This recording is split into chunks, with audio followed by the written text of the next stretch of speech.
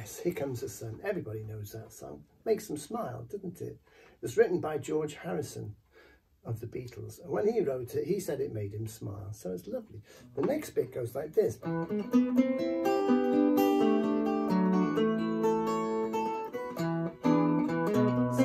sun, sun, here it comes. Sun, sun, sun, here it comes.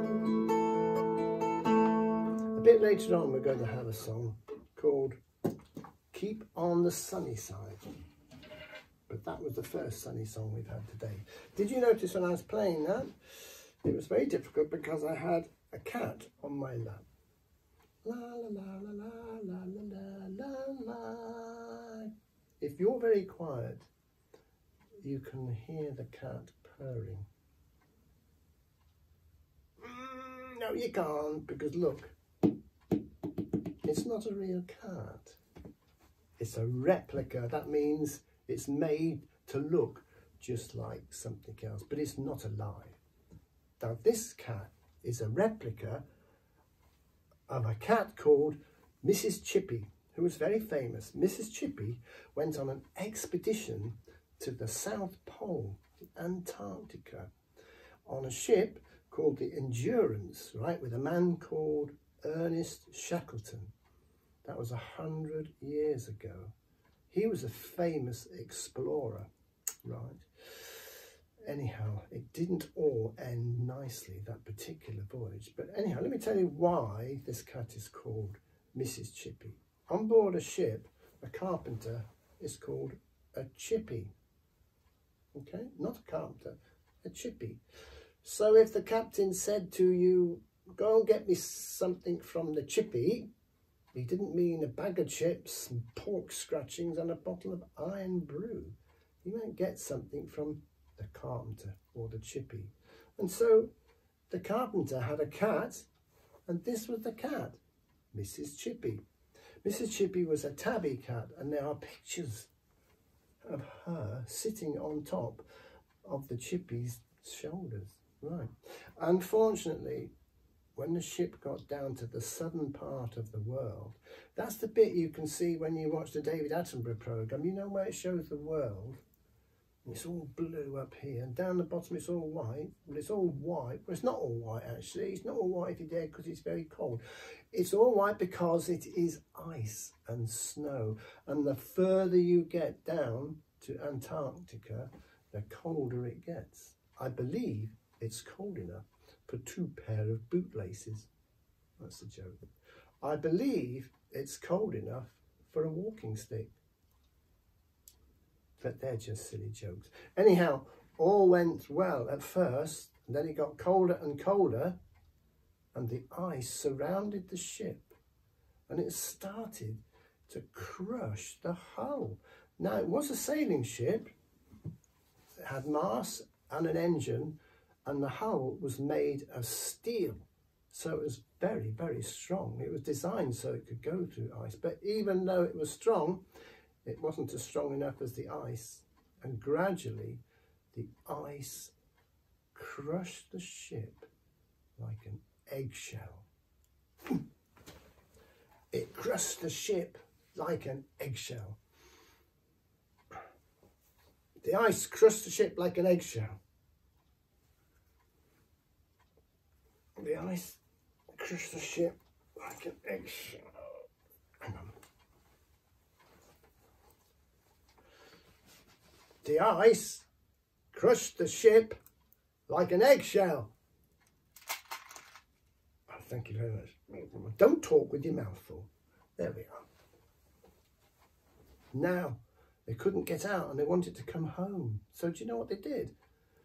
They took the lifeboats off the ship and they put pieces of wood underneath like skis, and they pulled them across the ice to try and find rescue. And do you know what? It took them 2 years to get back to England. It's quite an exciting story. Anyhow, she is famous, and they've even had a postage stamp with Mrs. Chips on it from New Zealand. Yeah. And when Henry McLeish died, on his gravestone, there is a bronze statue of Mrs. Chips. That's nice, isn't it? I think I'll try and cheer us up with a joke. I'll make them up myself, you know. You'll like this one, you'll like this joke. This is a good joke. I need him to help me. Oh, thanks, Rod. Here we go. Don't go away, don't go away. Listen, listen. Are you listening?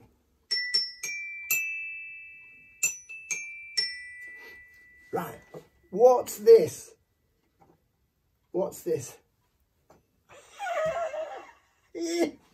It's a crockenspiel.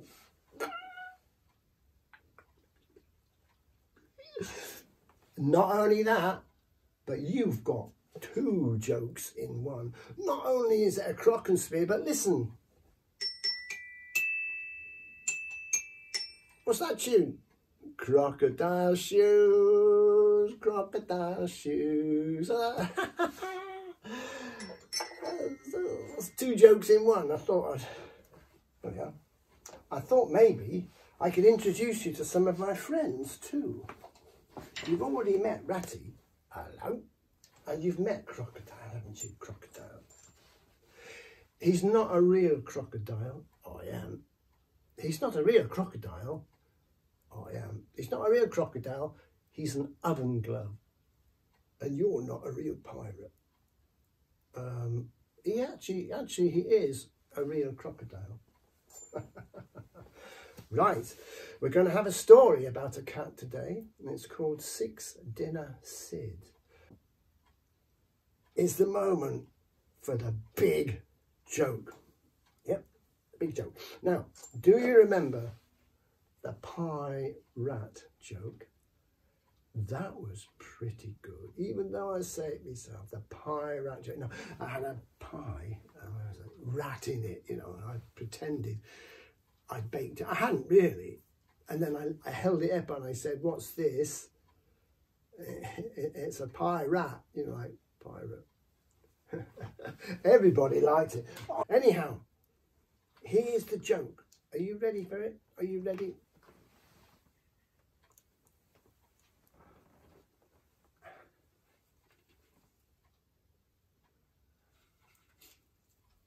What do you call this? What do you call this? It's a...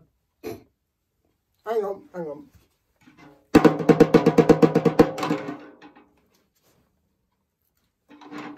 Ting! It's a pie mole. It's a pie mole. Isn't that great? Is that great? No. Is that funny? Oh. Why not? The other one was funny. Yeah, but that was a pie rat. You can't say pie mole. Well, why not? Because it's just not funny. Ah. So, after I've gone all the trouble to cook a pie crust and put a mole in it, and it's not funny, all right? Okay.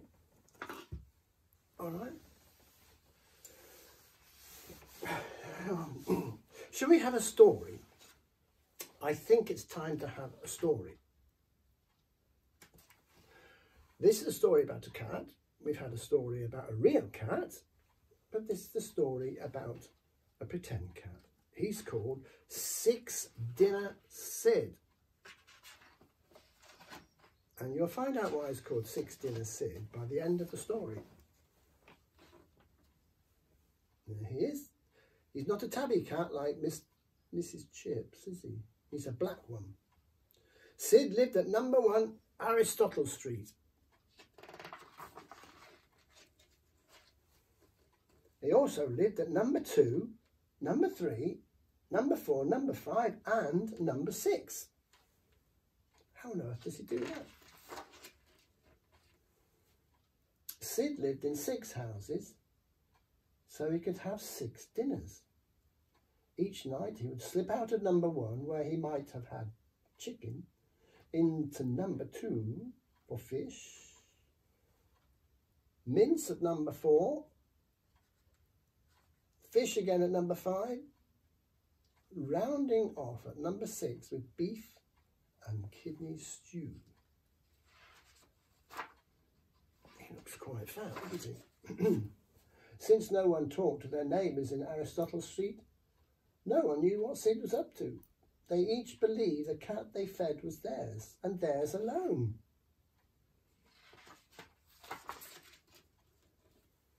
But Sid had to work hard for his dinners.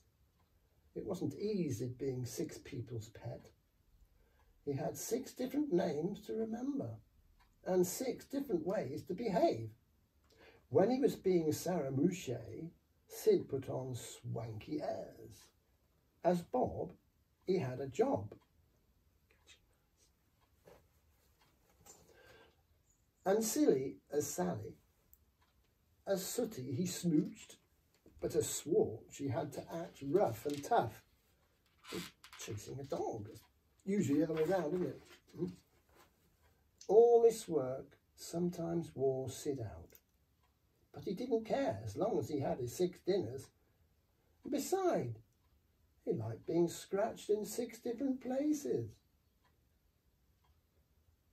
And sleeping in 6 different beds.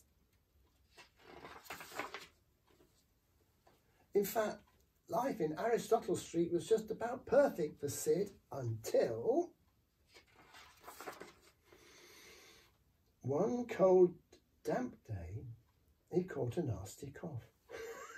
The next thing he knew, he was being taken to see the vet. Poor Sid. He was taken not once, not twice, but 6 times. He went with 6 different people in 6 different ways. The vet said Sid's cough wasn't nearly as nasty as it sounded, but to be on the safe side, he should have a spoonful of medicine. Of course, Sid didn't just have 1 spoonful of medicine, he had 6. Serves him right. 6 dinners, 6 spoons of medicine. Now, one black cat does look much the same like another, but nobody, not even a busy vet, could see the same cat 6 times without becoming suspicious. Sure enough, when he checked his appointment book, he found 6 cats with a cough, all living in Aristotle Street. So he rang the owners at once, and oh dear, Sid was found out. When they discovered what he'd been up to, Sid's owners were furious. They said he'd no business eating so many dinners. They said in future they would make sure he had only 1 dinner a day.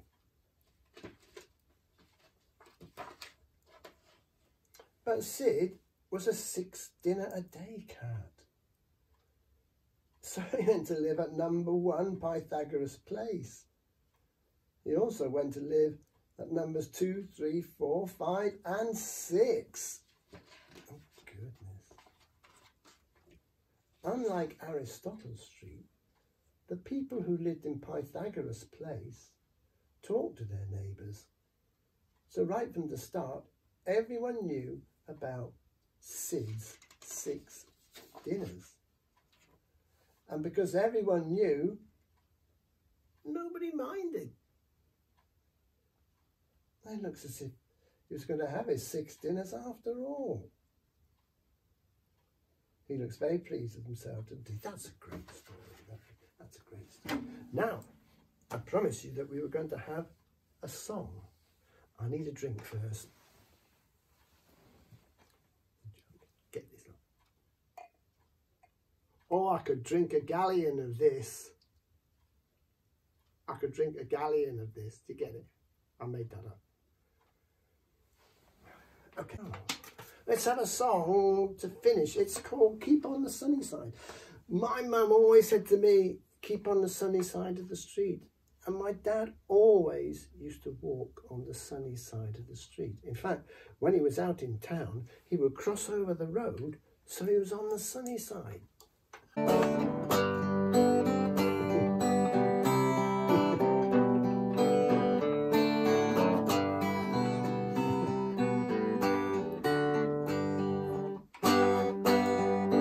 There's a dark and a troubled side of life. There's a bright and a sunny side too. When we meet with the dark and the sudden strife, the sunny side we always look you. Here's the chorus. Keep on the sunny side, always on the sunny side. Keep on the sunny side of life. It will help us every day, with brightness all the way, if we keep on the sunny side of life. Let us greet with a song our hope each day. Let the moment be cloudy or fair.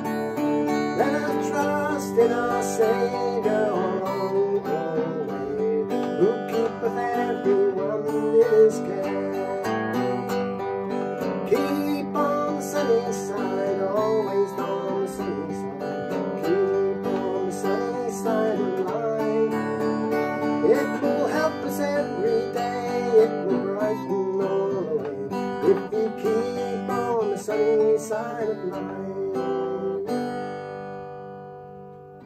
Good song though. Well, I'll see you next time, and remember, always be yourself.